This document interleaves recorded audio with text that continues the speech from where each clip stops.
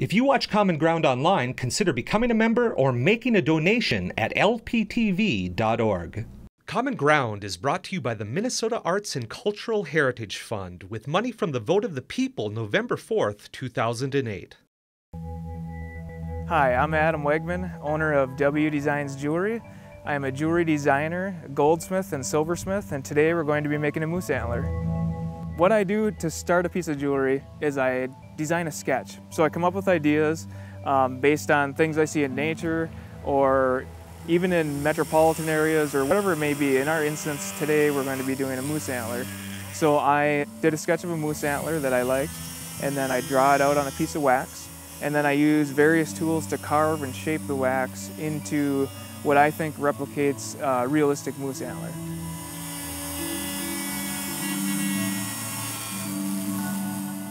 I typically start out by roughing out the outline with a large burr and taking a lot of material fast. And then what I do is switch to smaller burrs to get in the more detailed areas. What inspires me to make jewelry is a person's heart. It's always a representation of something someone either went through or has enjoyed in their life, or even a deep hurt, and it's a remembrance of someone loved from the past or the present or a hope for the future.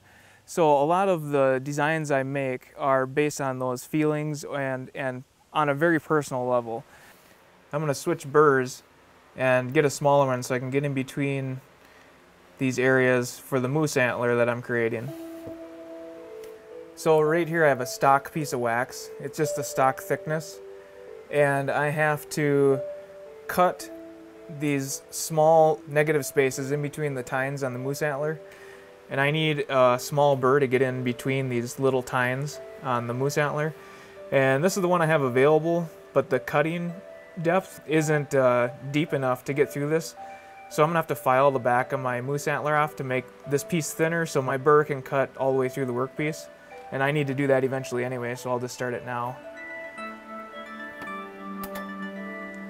I'm gonna mark a line so I don't go too far.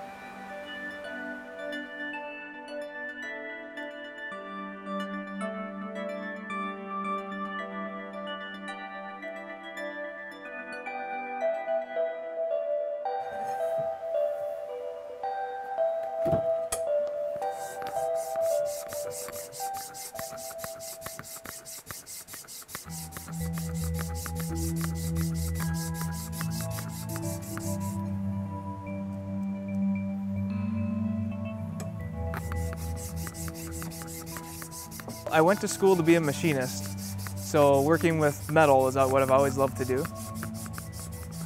And I ended up working at a jewelry store, and they started training me to do jewelry repair and some ring cleanings and inspections and things like that.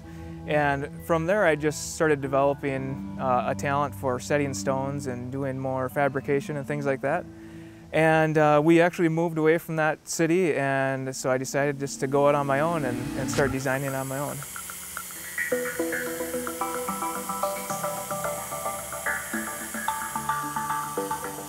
So my creative process is somewhat chaotic. Since my shop is in my home, and then my studio is in my home, so I have a lot of interruptions with a growing family, but that's the part that makes it interesting and unique.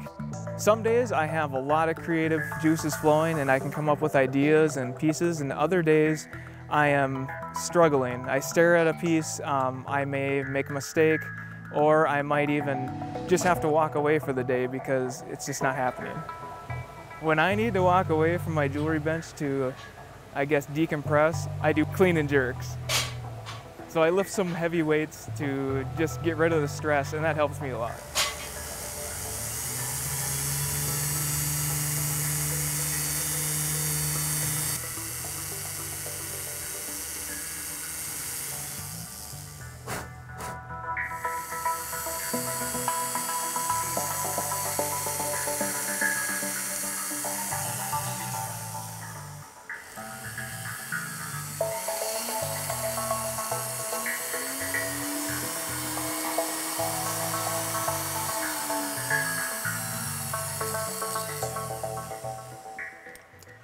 All right, that's as good as I can get it with the flex shaft with a burr. So now I'm going to switch to a file to finish it up and make all the details and clean everything up and make it look like a real moose antler. One thing I like to tell people, and that I've discovered this over my life so far, is that in modern day times, we're made to fit into a box. Everything fits in a box, nice and neat. And if you don't fit inside the box, you're considered an outcast or kind of weird or whatever. And I actually am trying to break that mold, and I encourage people to think outside the box. Be weird, be yourself, express yourself in whatever way you think is necessary. I think God makes us all individuals, and I don't think there's a one-size-fits-all for anything, and that includes jewelry. I'm just rounding everything off with my file here. So I think it's a great way to express who you are and your personality and the differences between you and another person, and to actually celebrate our differences instead of making them a source of conflict. All right, now I'm going to switch to an X-Acto knife to get into the really tight spots that I can't get a file into.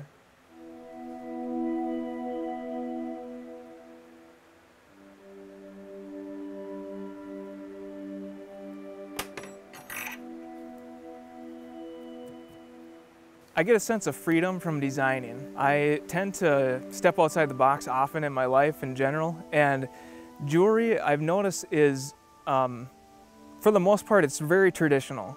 And so I like to expand on the traditional and bring in elements that other people don't use a lot of times. Different finishes, abstract ideas, more asymmetrical designs versus everything being symmetrical.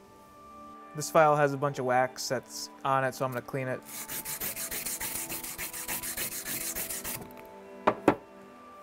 This one I was using it's rounded on both sides, which works nice for rounding things. Now I need to get into more of a straight place, so this file has a straight edge.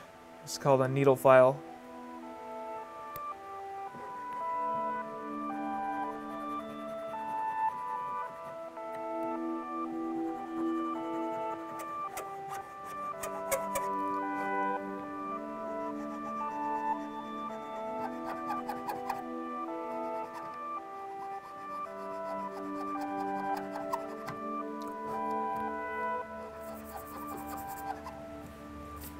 I'm liking how this looks on the front, but I noticed when I turn it over, this section right here got thin. So I'm going to build it back up with a wax pen.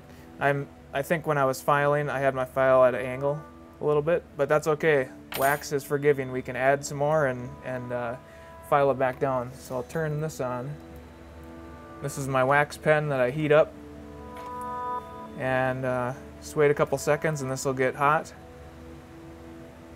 It's already melting wax, so we just take some from here and put it in my thin spot here.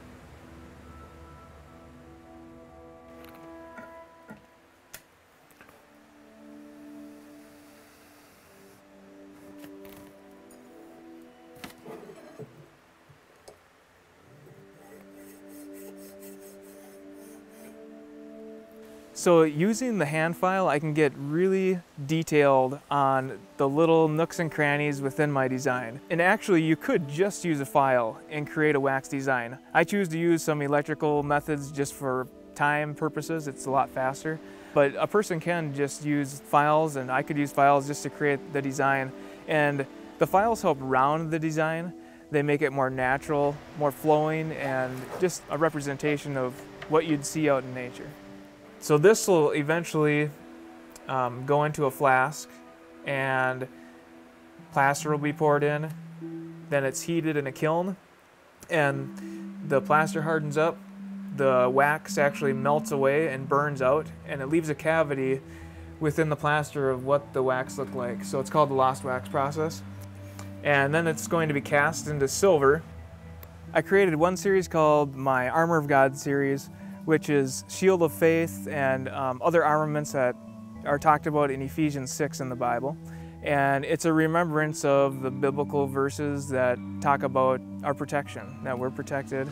And then another collection that I have is the Outdoor Adventure series, which is kind of geared towards outdoors, men and women. There's antlers and arrowheads and arrow pieces. This is an elk antler that I did for the same series, and a whitetail antler. But one thing I do is I like my pieces to be the same on both sides, so they're reversible. So this will be reversible, and these are as well. This one's polished on one side, and then I have a dark finish with kind of a brushing on the other side. So they're reversible, and they're able to be worn with different outfits and whatever you're feeling like. If you want to have a more flashy look, you can wear it this way, or subdued, you can wear it with the darkened side out. So our moose antler is pretty much finished. I have some final details, but I'll do that later. And the next step is to get it cast into silver, which I don't do. I send that out. That's the only part of the jewelry process I don't do. But I just wanted to show this to you because the next step we'll show you is a rough cast piece. When I get it back, you'll see how it looks.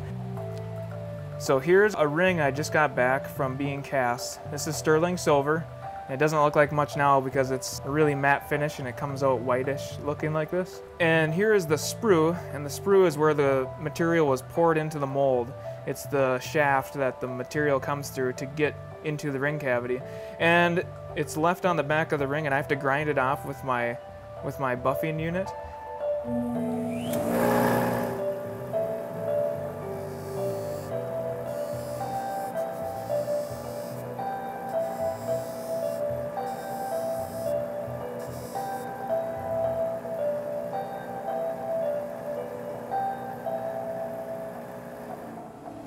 Next, I'll go over to my metal bench, and I'll use a sanding wheel, and I'll sand all the rough edges, and then I'll use a silicone wheel to get it further down, and then I come back here with a buffing wheel on here, and I'll polish everything up. But what I love about jewelry is it represents something deeper for people. It's given to a loved one for an anniversary, or upon the birth of a child, or things like that. And so it's always a representation of something with deeper meaning. And it's one thing that people hang on to throughout their lives. It's handed down from generation to generation. And I just think it has a lot of value because of that. If you watch Common Ground online, consider becoming a member or making a donation at lptv.org.